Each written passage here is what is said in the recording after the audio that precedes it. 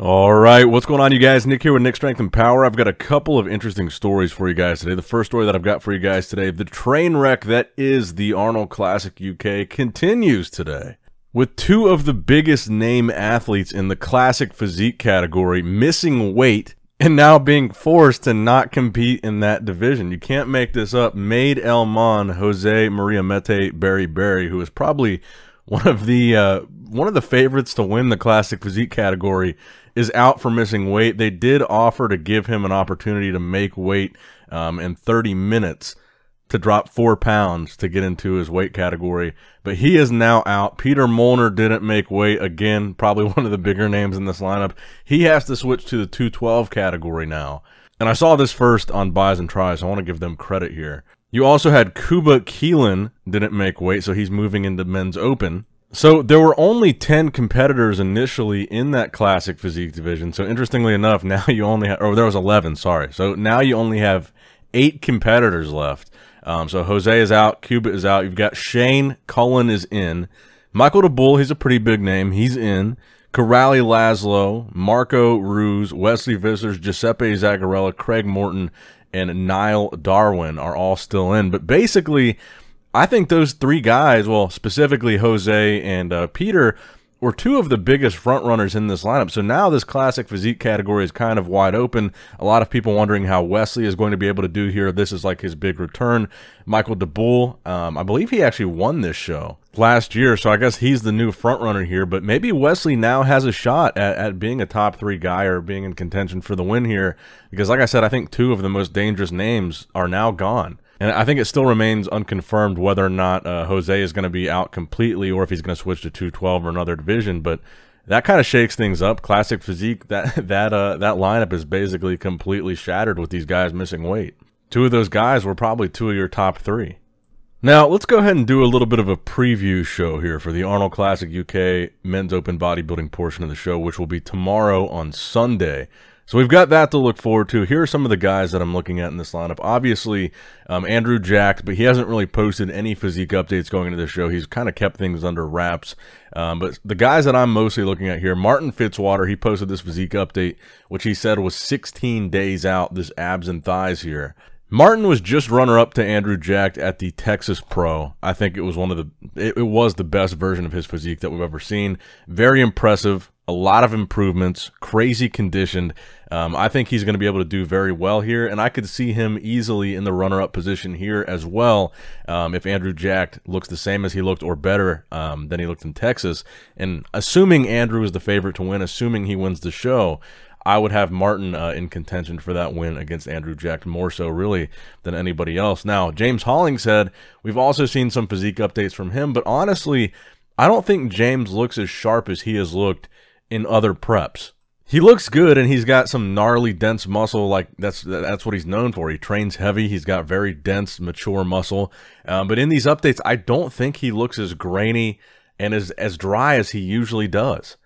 Which is a little bit weird, because you would think James would have kind of a home field advantage, because he's like one of the only top names in that lineup that already lives in the UK, so he doesn't have to travel. He doesn't have to worry about that potential stress or water holding during the flight or whatever a lot of these other guys have to deal with. He's kind of got the luxury of being there in the UK already and kind of prepping at home and not having to leave. So a lot of people really like James, and they might not like that opinion, but I personally am having a little bit of trouble right now seeing him as a potential winner of this show, especially against a guy like Andrew Jacked. I see James in a very similar light as I see Steve Kuklo, and Steve wasn't able to beat Martin or Andrew Jacked at that Texas Pro, and I think Martin and Andrew are going to be in a very solid position here as front runners in this lineup. Now, a guy that I feel like could be a real wild card is Marc Hector. Marc Hector was top 3 in this show, well, when it was called the British Grand Prix a few years ago. I think it was 2020. And he's taken a couple years to improve, add some size. And he looks fantastic in the updates that we've seen from him recently. Very aesthetic bodybuilder. He was very aesthetic a couple years ago, the last time we saw him on stage, and that was his pro debut back then.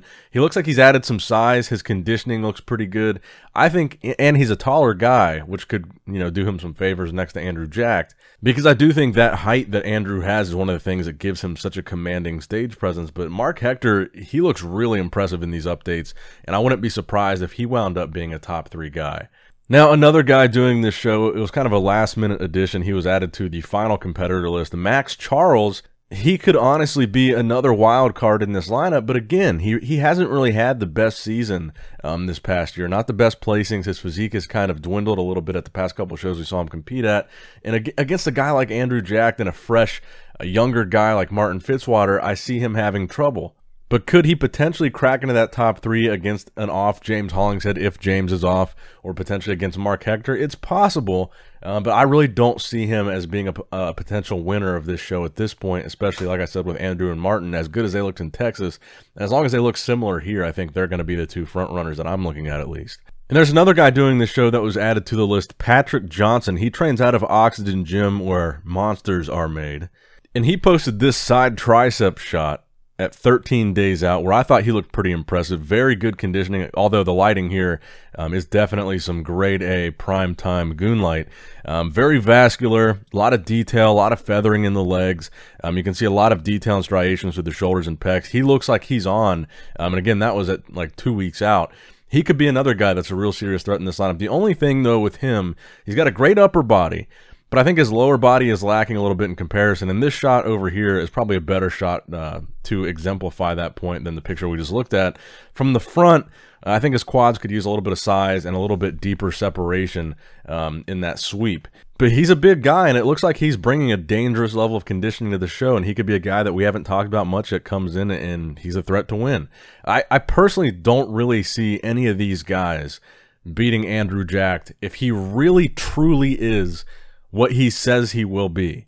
Saying that he was 75 to 80% at the Texas Pro was a very, very bold statement. And if he really does look 25% better here at the Arnold UK, like he says he's planning on, because this was the show that he was initially prepping for and intending on doing, if he truly looks 25% better than he looked in Texas, I don't see how any of these guys are beating him. And I'm still honestly a bit surprised that he showed up, but he did. He is there. He got his competitor number. He is there to compete. He's not just there to do meet and greets. And I think he is going to be the guy to beat. So let me know what you guys think in the comment section below. What are your predictions for the 2022 Arnold Classic UK? I guess now we should be calling it the Experience with Sports Festival, but I'm not calling it that just yet. I will see you guys tomorrow, probably with multiple videos, 212, Classic Physique, prejudging for Men's Open, Finals for Men's Open, all that good stuff is happening tomorrow, so I'll see you then. Make sure you subscribe for all that, like the video if you enjoyed it, give it a big old thumbs up, and as always, I love you guys, appreciate you guys. Nick Strength and Power, signing out. Alright guys, don't forget to click that like button and subscribe to this channel if you enjoy the content. Also check out my Instagram at NickStrengthPower. My Facebook page, which is simply Nick Strength and Power. My secondary YouTube channel, Nick Strength and Vlogs, for vlogs and bonus content that you will not see on this channel. And consider subscribing to my third YouTube channel, Nick Strength and Pokemon, which is all things Pokemon and trading card games, completely unrelated to this channel. So if you're into that, give that one a look. And all links to merchandise and social media will be in the description box below. If you guys want a Nick Strength and Power t-shirt, that will be in the Shopify link below. Have a great day. Dancing in the good light, everybody's feeling warm and bright. It's such a fine and natural sight. Dancing in the good light, everybody's feeling warm and bright. It's such a fine and natural sight. Everybody's dancing.